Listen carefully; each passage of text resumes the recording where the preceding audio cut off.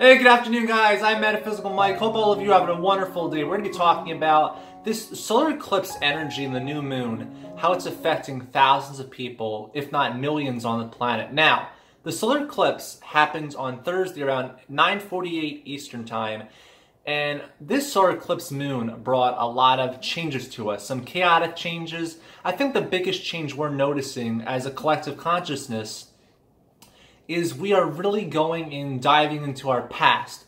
People from our childhood are coming back to us now. People that used to mess with us or certain things that bother from us are being brought to the surface as if it's like a wave and it's coming to the shoreline, and we want to fight the wave. We're trying to say, no, I don't want this, but you can't stop a wave once it comes to shore. You know, you're only in a physical body. You can't stop a huge, massive amount of water coming at you of a tsunami. You can't control it. And I think the thing is that we have to let go of control and realize that we are powerful, but we got to just let go of things that are no longer serving us and things on our frequencies.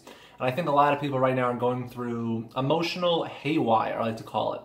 Like, you feel sometimes, you get angry, some things are setting off, there's some unresolved conflicts within ourselves that we still don't like. And I think that's a big problem. It's so important, though, that we really let go and we tune into ourselves.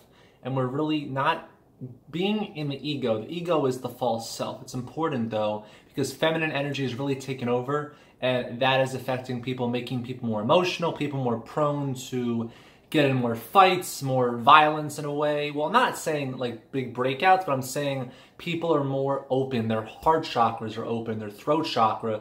You're having a much more easier time speaking your mind. You're tired of stuffing things inside of your soul.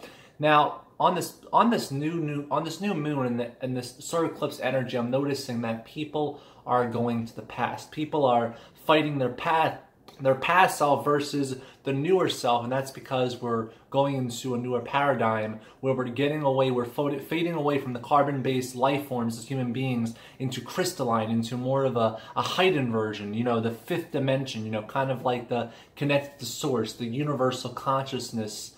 That's what we're all flipping to. So it's important for us to flip our script and stop focusing on the past. Whatever is in the past, let it go. There's nothing you can do. And if people are pushing your buttons, people are setting things off, you're like, let it go. It's not worth it. If somebody says something not nice to you, if one of your family members puts you down, is it really worth getting angry and your whole day ruined because of one person's comment? It's not right, but at the same time, you shouldn't fight them. Don't fight in order just to be right. I love what Wayne Dyer used to say, God bless his soul, passed away in August 2015.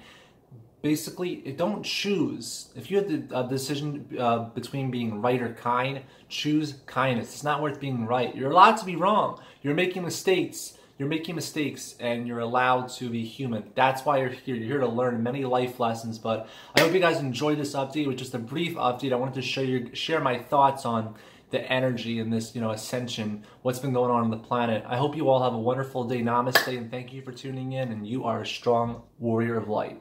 Peace.